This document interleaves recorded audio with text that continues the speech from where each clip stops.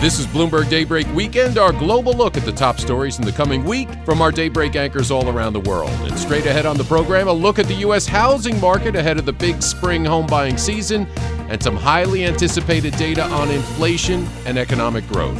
I'm Tom Busby in New York. I'm Stephen Carroll in London, where we're looking ahead to AI's starring role at this year's Mobile World Congress in Barcelona. And I'm Ryan Curtis in Hong Kong. I'll take a look at Baidu's upcoming results and whether AI makes an impact. That's all straight ahead on Bloomberg Daybreak Weekend. The business news you need to wrap up your week. Available on Apple, Spotify, the Bloomberg Business app, and everywhere you get your podcasts. Good day to you. I'm Tom Busby, and we begin today's program with home buyers, home sellers, home builders, and home improvement chains. For more on where we stand, we welcome Bloomberg Intelligence U.S. home building analyst Drew Redding. Drew, thanks for being here. Thanks for having me. Well, let's start with the biggest roadblocks in the home buying, selling, everybody. Sky-high home prices, a dearth of homes on the marketplace, and mortgage rates, which just last week rose back above 7% for the first time since early December. Drew, is there any relief in sight? Any good news out of this? I think you hit the nail on the head with the challenges facing the home buyer. I mean, we've had home prices rise more than 40% over the last couple of years. We've had interest rates rise from 3% to now above 7%. And we have the worst affordability on record if you look at monthly payments relative to income. We've been describing the housing market as kind of a tale of two markets. On one hand, you have the resale market who's battling not only the high rates, but low inventory and homeowners who don't want to sell. On the other hand, you have the new home market where builders have done extremely well. Sales actually grew in 2023, and that's because they've been bringing more supply to the market. They've been pretty aggressive in adjusting base prices. So if you look at prices in the new home market, they were actually down double digits in 2023. And most importantly, they've been offering financing incentives. So that's been a big tool in their belt that the existing home market really doesn't have to leverage. So a buyer who's going out into the market now is looking at something in the 7% range. Builders are able to offer lower rates somewhere in the 5.5% to 6% range. So that's been a huge differentiator for them. Now, you follow the builders, so you know what they do, where they do it, how they think. Home builder sentiment actually was, I think, a 6-month high right now. However, they also face a lot of challenges, don't they? Not enough available land, not enough skilled labor. I mean, how are they still building these homes where people want to buy with the challenges that they face? Yeah, builders have been facing these challenges for quite some time now. You mentioned, the lack of available labor, particularly as volumes heat up, the lack of developed land, which we think could become even more of a problem for the industry. But the way I would look at the new home market is, on one hand, you have the large, well-capitalized, publicly traded home builders, and on the other hand, you have their smaller private peers. We think that the large builders are going to continue to take market share from those smaller private peers. And the main reason is because a lot of the private builders are reliant on regional bank financing in order to grow, whether it's for land acquisition, land development, or construction loans. And with not only the cost of those loans going higher, but also the availability as the economy has weakened a little bit, we're seeing their ability to access that growth capital has come down. So we think that the large builders are stepping in to fill the void because they've got strong balance sheets, they've got long land pipelines, and they're able to self-develop their land. So we think that, as we move through 2024 and into 2025, they'll continue to be the beneficiaries. Now, I imagine also some of these builders, the ones benefiting the most are the ones building homes where people want to live, and that means the Sun Belt, Florida, all the way across to Texas and the Southwest. Are there other builders having success? The Toll Brothers up in the Northeast, are they building big houses, McMansions, or even mansions? Are they all seeing, does the rising tide lift all boats in the housing market? Yeah, that's a great question. And, when you look big picture, the Sun Belt is really where you want to be due to more favorable demographic patterns. That's where the population shifting, that's where the job growth is. Affordability is better, so you see some migration out of some of the higher cost markets. What's interesting right now is we are seeing a pretty broad-based rebound in the new home market across the country. Some of the hardest hit markets in the back half of 2022 were in the West. Think California, the Pacific Northwest, the Southwest, but we're even seeing a strong rebound there. You mentioned the Northeast, which is actually an interesting example because if you look at sales paces that the builders have been doing relative to 2019, the Northeast and the Midwest have held up really well. And I think part of that has to do with the fact that maybe these are markets that didn't participate as much on the way up, so they weren't the boom markets, but they also didn't fall as much on the way down when things got a little bit hairy there in the back half of 2022 and into 2023. So the Northeast has done really well. We heard from Toll Brothers recently. They noted strength across their entire footprint, across all of their price points. So it's been a pretty broad-based rally. Wow. Yeah. Well, everybody wins. One thing you have been reporting on, though, is more modest, moderately priced new homes, more of them going up. What can you tell us about that? There's been a decided shift over the last several years from builders who wanted to engage more at the entry level.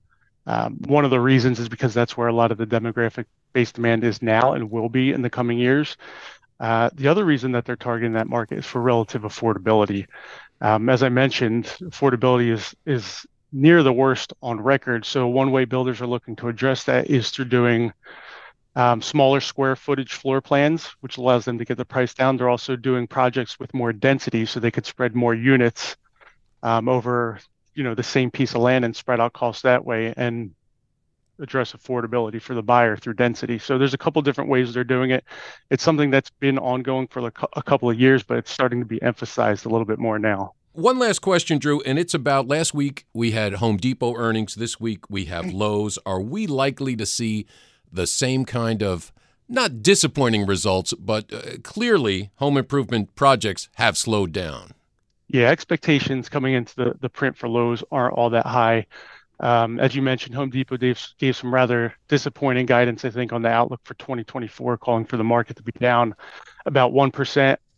I expect to hear similar commentary from Lowe's. Our thanks to Bloomberg Intelligence U.S. home building analyst Drew Redding. And up next, some closely watched economic data points out this week, what they could mean for the Fed's next policy meeting just 3 weeks from now. And for more, we welcome Bloomberg International Economic and Policy Correspondent Michael McKee. Well, let's start with the Fed's preferred measure of inflation. This is a mouthful. The Personal Consumption Expenditure Core Price Index for the month of January and the fourth quarter. That's the biggie this week. What are you expecting to see? Well, we get the fourth quarter as part of the GDP report, and it's a revision. So that doesn't get as much attention from the Fed because it's quarterly. It's over a 3-month average. But the monthly number, which represents the latest month that we have, will be January. And that's the one that the Fed looks at because it gives them the most complete picture, they think, of where inflation is at the moment. And that's going to be the key for them, where inflation is at the moment in the PCE, because in the CPI, obviously, it was not good news for January. Now, the forecast for the PCE is for a 2.4% year-over-year increase, which is down from 2.6% the year before, and 2.8% down from 2.9% for the core. Fed Vice Chair Philip Jefferson spoke last week and said the Fed staff is basically predicting the same thing. So there are people out there who think we might see an increase in the PCE this month because of some unusual factors, but the Fed seems sanguine going into the number. Now, what are the factors that we see that could make inflation even worse? Well, one of the questions is what's happening with energy and with food, because those went up in the CPI report, expected to, but not by as much as they did. And then the ongoing question is always what's happening with housing. The CPI showed unexpected strength in housing inflation when it's supposed to be, according to everybody who follows it, going down. It's less of a weight in the PCE, so it may not make as much of a difference, but it could affect that number as well. But the big one in the PCE, this is what I call the POGO problem. we have met the enemy and he is us. Our listeners are at fault because so much trading has gone on in the markets, and obviously the markets have continued to go up. So stock trading fees are a big component of why the PCE has stayed high, and there are some analysts who really follow this stuff closely who think that's the number that's going to push PCE higher instead of lower. Let's go back to GDP, because you talked about that. We're going to get a second reading on fourth quarter GDP. What kind of growth, overall growth, are we expecting in the economy? And also, what does that mean for the full year? Oh, if we only knew what it meant for the full year. 3.3% was the initial read, and the economists we surveyed don't expect a change in that, just a little bit of a change in the composition, with more coming from business investment and inventories and a little bit less from personal consumption, consumer spending. But for the year, the view has been that we are seeing a slowing in the economy, and we have seen some numbers that suggest that. But I go back to some of the remarks from Fed officials in this last week where they warn that one of the dangers is that consumer spending doesn't drop off that much, and that we do see a stronger than expected economy through the year that could put pressure on inflation, and that would have an impact on if and when they start cutting interest rates. So it's something to keep in mind. It's really hard to make a prediction because it's been so weird coming out of the pandemic. Nobody expected the kind of recovery that we've gotten, and it could keep going. Well, that's for sure. I mean, even with a slight pullback in consumer spending, a 3.3% growth in the final 3 months of the year is pretty strong. Good news in Washington, certainly, for this administration as we go into an election year. Yeah, they should be meeting to figure out how they're going to sell all this to the American public, because obviously the political polls don't match what's happening with the economy at this point. But overall, if the economy doesn't go into recession and inflation does come down, then that could be good news for Joe Biden. The saying is always, it's the economy, stupid. And people have wondered if that's going to be the case this year, and we'll see. Well, a lot to look forward to. And our thanks to Bloomberg International Economic and Policy Correspondent Michael McKee. Coming up on Bloomberg Daybreak Weekend, a look ahead to the Mobile World Congress that takes place in Spain this week. I'm Tom Busby, and this is Bloomberg.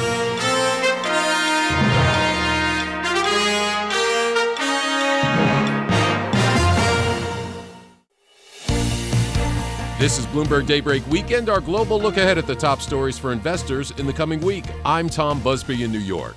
Up later in our program, a look at inflation in New Zealand and the next move from its central bank, as well as earnings from China's biggest tech giant. But first, mobile technology, arguably one of the fastest growing sectors of the 21st century, and one investors think has boundless possibilities. In the coming days, everyone who is anyone in the world of connectivity will convene under one roof at the annual Mobile World Congress in Barcelona, trading ideas and discussing the future. But can telecom keep up with multiple high-paced advancements in the world of tech? For more, let's go to London and bring in Bloomberg Daybreak anchor Stephen Carroll. Tom, the market frenzy about tech and artificial intelligence-driven gains seems to have reached fever pitch this earnings season. Telecommunications is one of the many industries that's racing to adapt and harness its advantages.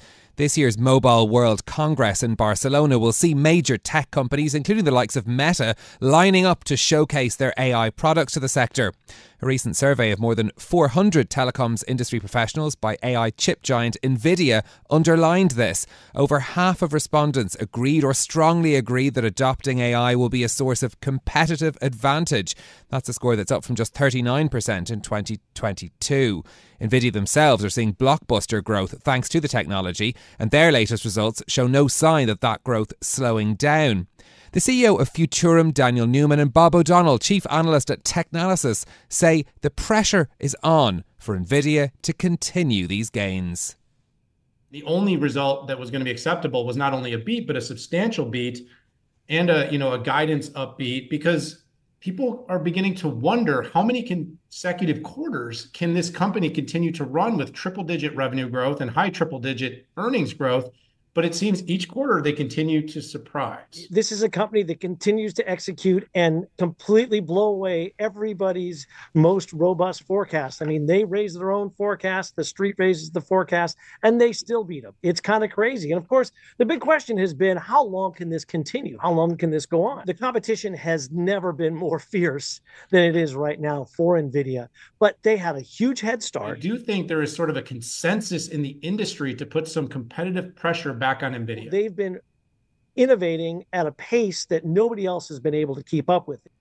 Daniel Newman from Futurum and Bob O'Donnell at Tech Analysis there discussing the latest results from NVIDIA with Bloomberg. Well, perhaps some of those future gains could come from AI collaborations with the telecoms industry. Those conversations will be happening at Mobile World Congress in the coming days. Apart from the latest tech, industry players will also be considering the regulatory requirements that are facing some telecoms companies that aren't applicable to their big tech cousins.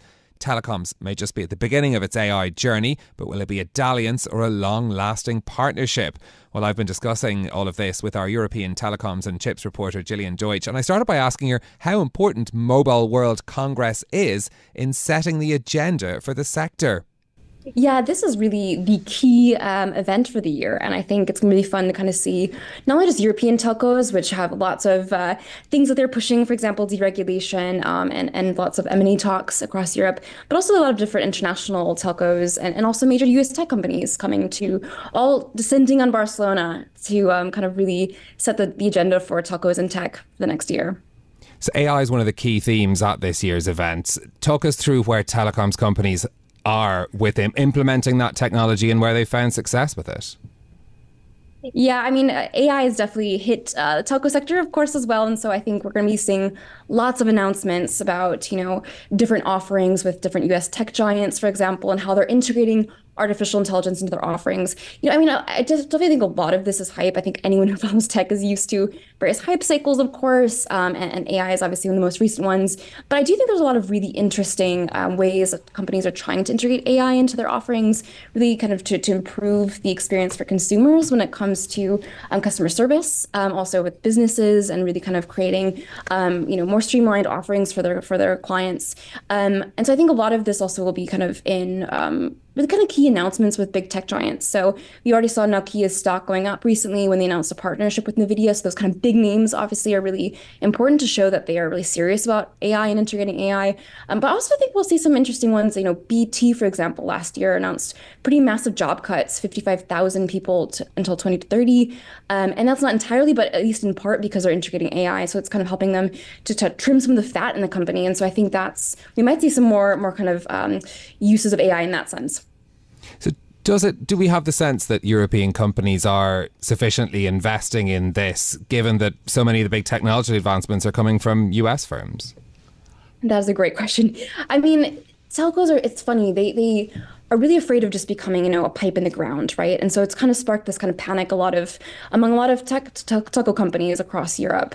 And so that has led to this massive push to keep innovating. And there are a lot of questions about whether or not they actually can outcompete, Silicon Valley giants that have, massive market caps and have all of that talent, obviously, really harmonized or centralized into one location and already in their companies. And a lot of what these telcos are doing is really trying to compete with them. So you're seeing a lot of kind of IT solutions and cloud solutions and networks and factories. And these are all really things that actually put telcos in direct competition with US tech giants. And I think there's a lot of skepticism that they can really outcompete tech giants, but that is really a crucial thing for telcos going forward if they really want to make sure they're not just, a utility company.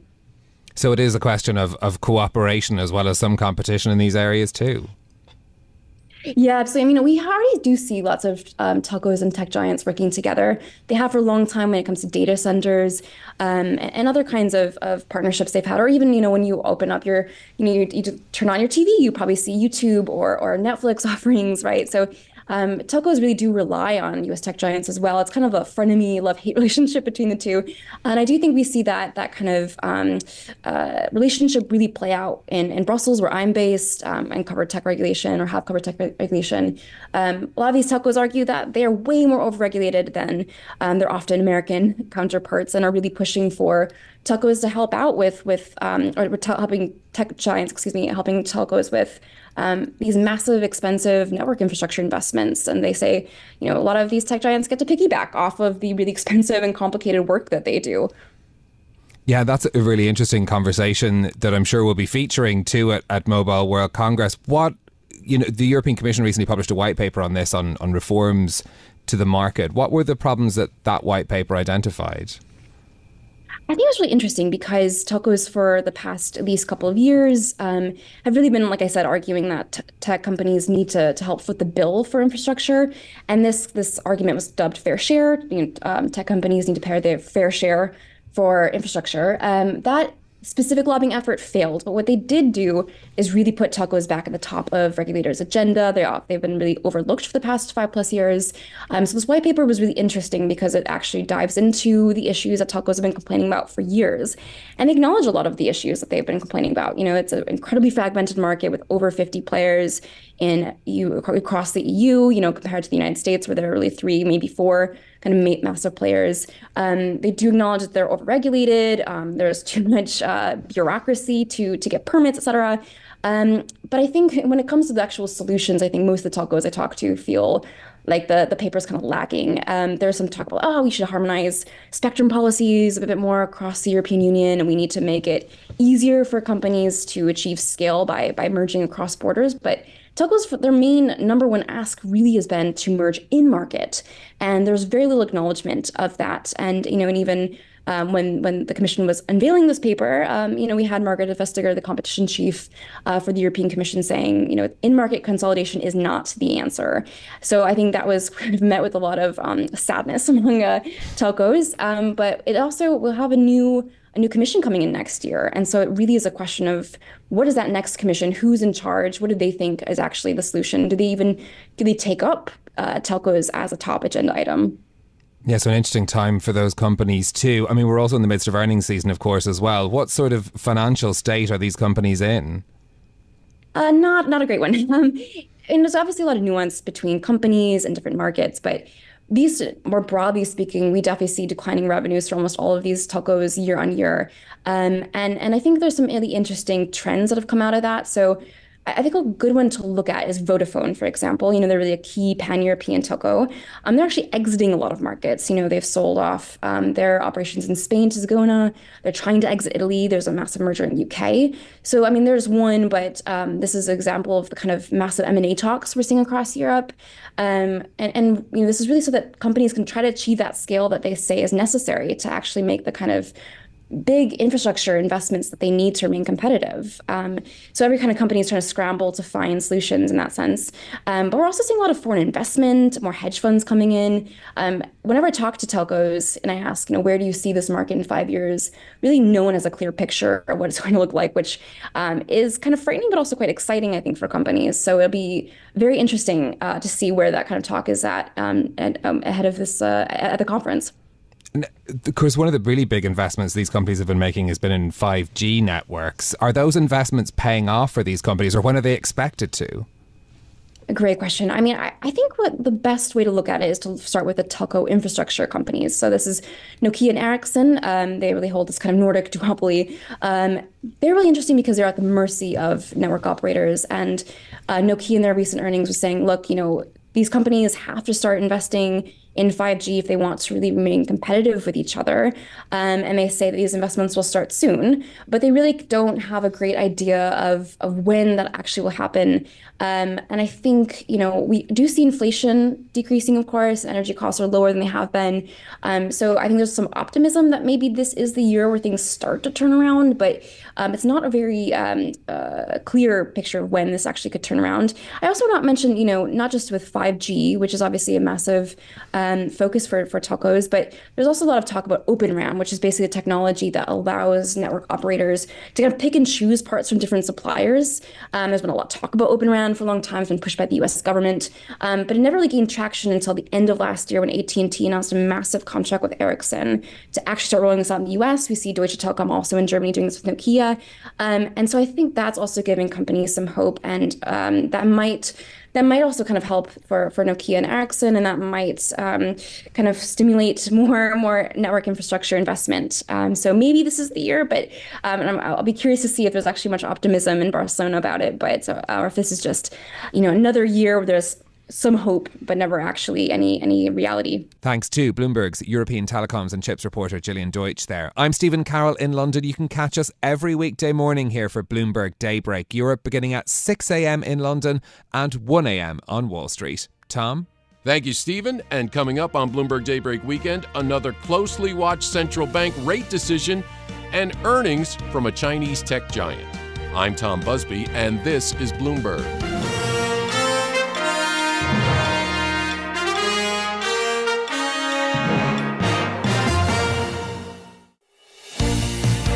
I'm Tom Busby in New York with your global look ahead at the top stories for investors in the coming week. For markets in the Asia-Pacific region, two things stand out in the week ahead: a rate decision from New Zealand's central bank and an earnings report from online retail giant and search giant Baidu.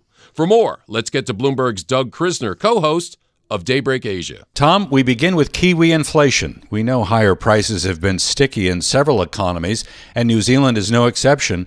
The question now is over the response on the part of central bankers. The Reserve Bank of New Zealand will meet in the week ahead. Recently, the swaps market has been pricing in a possible rate hike from the RBNZ in the coming months. How real is that possibility, though? Let's bring in James McIntyre from Bloomberg Economics Asia. He joins us from our studios in Sydney. James, always a pleasure. Thanks for joining us. I'm going to ask you that question. How real is the possibility that the RBNZ raises rates again? Well, great. Look, thanks for having me. It's great to be here. And look, I think it's not a real possibility, but the threat is there. The RBNZ have been quite hawkish still, even though they've done a lot and they went earlier than everyone else. And also, even though they are getting things moving in the right direction, whether it's the inflation story within New Zealand, the unemployment rate, labour capacity beginning to ease up, a lot of that is moving in the right direction, but they've stayed tremendously hawkish. There's a few reasons why, but I think that they're more a threat than anything that's likely to become a reality over the next few months. When you look at inflation expectations, though, can you give me a sense of how that measure has been moving? Yeah, well, there's a key measure of inflation expectations, 2 year ahead expectations from a survey the RBNZ does, and those expectations actually dropped down to about 2.5%. Now, 1 to 3% is the RBNZ's target band, and they want to hit that midpoint of 2. So 2.5% for inflation over the next 2 years is not quite there yet, but more than a quarter of the participants in that survey saw that headline inflation measure moving to the midpoint of the RBNZ's band by the end of this year. So things are moving in the right direction there, but I think that might not actually necessarily be the thing that the RBNZ's super worried about at this point. I think maybe that market pricing, which before traders had begun to move to price in the chance of another hike, that market pricing had seen those 2-year swaps. So if we think about the 2-year inflation expectations from economists, 2-year swaps out there in markets, those had been beginning to price in more and more of the RBNZ easing. And that's something that we think that they might have wanted to, or that might be beginning to start to try and talk against right now. So from what I've read about the Kiwi inflation, the headline number is cooling a bit, but there are elements that are proving to be sticky. Where do we find those elements in the economy? Yeah, it's in the non-tradable side of the New Zealand inflation basket. So we've had the tradable inflation falling, and that's especially things like the energy price decline and the goods price deflation that we've been seeing coming from all around the world. And those are the things that are kind of actually not really within the RBNZ's control. Those non-tradable side of things, services inflation in particular, they're proving a little bit stickier. And in the fourth quarter data that we had back at the end of January on the 24th, they were quite a bit stronger than expected, and not only by economists, but the RBNZ's own expectations for those. So that's a lot of the services side within the economy, rents being a bit of a challenge there, and some of the other services pricing that some of the domestic labour costs might be a problem for.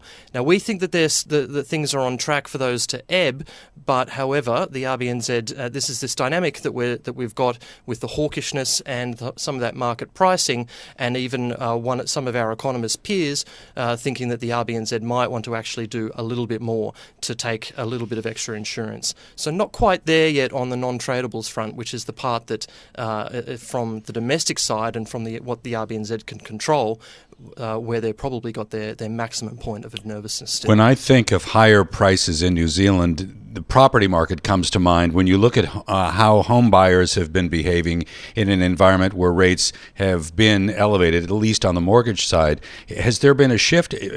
Are sales contracting a bit? Are prices coming down? What's the behavior of the housing market been? Yeah, we've had a bit of a turn in the housing market. So we had been in a decline as the housing market was responding to the rate hikes thus far. But as the RBNZ has been on that pause, we have seen some life come back into the property market. Now, part of that has been the very, very strong demand for property that we've seen. So like Australia, New Zealand has been recently experiencing a really massive rebound in its migration. We're getting population growth in the high twos, possibly getting towards 3%, and that's really showing up across a whole range of parts of the economy. But in the property sector, it's showing up in extra demand for rents, an inflation problem from the RBNZ, and on the price side of the market, we're seeing a little bit of a pickup in activity, a little bit more confidence in some of those prices starting to rise. So that's again one of the sort of, if you're on the camp of cutting rates soon in New Zealand, you'd be looking at where the economy is going in terms of activity, consumer spending, the unemployment rate, and where the inflation track is ultimately going. But if you were going to be a little bit hawkish and sort of thinking that the RBNZ could hike, that property sector and a little bit of a migration-stirred revival there, along with inflation on the non-tradable side being a little bit too high, they're the kind of factors that you're balancing there. I'm sure it's going to be a very interesting conversation around the table at the meeting of the Reserve Bank of New Zealand in the week ahead. James, thank you so much for helping us preview the meeting. James McIntyre from Bloomberg Economics Asia.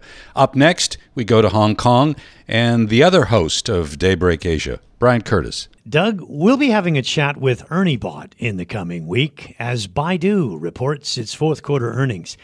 The Ernie chatbot has been generating considerable excitement for Baidu as it looks to capitalize on AI. EarnieBot is based on Baidu's internally developed large language model. And like others, it can generate text, images, and videos. Baidu said at the end of December that the chatbot had attracted more than 100 million users. We thought it would be a good time to take a look at how Baidu and other companies in Asia are doing on the generative AI front, where the buzz seems to be a little bit less than what we're hearing in the United States. And joining us now for a look at Baidu is Jieping Huang, who covers technology companies for Bloomberg News. Jieping, thanks very much for coming into our studios.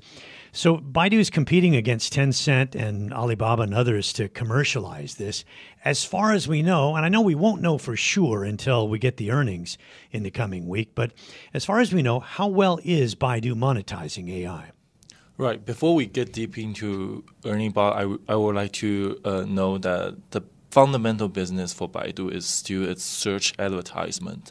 And it's sort of using the advertisement revenue to fund its riskier projects like EarnieBot. So for the results we will see in the coming week, it's essential to see if its ad revenue is picking up again during a very difficult time during China's economy. But back on Ernie, it's sort of the leader, at least in the Chinese internet sphere, because it's the first to launch the service to the public. And it already started to charge a monthly subscription fee for a premier tier of the EarnieBot, which costs $8 per month. So monetization is kicking off, yes, but we still have to wait and see how big of an impact it will have to Baidu's top line. Now, I know that China has enforced a law to regulate this area. It's something that China perhaps is in advance over other places like the United States and Europe and others. What do we know about how tough this new law is? Yeah, so what China did is like for every generative AI service to get online to be used for Chinese users, it need to get the pre-approval from China's top internet regulator, the CAC. And back earlier last year, the CAC issued its first batch of approvals to Chinese tech giants, including Baidu. So we got like around a dozen services that was greenlighted by Beijing. And that's also to say, that also means that foreign services like GPT and the ones from Google and Microsoft will likely never be available within China's internet. So we're sort of like seeing yet another episode of the parallel universe of the China internet versus the global internet. And how different is the approach of Chinese chatbots compared to those in the West, particularly in light of the overhang of the legislation that's in place? The Chinese bot will actually do a lot of censorship to prevent some questionable answers from the bots. Whenever you touch upon politics or human rights, or actually if you're trying to type the name of Chinese President Xi Jinping in many of the Chinese bots, they won't even let you to continue the conversation.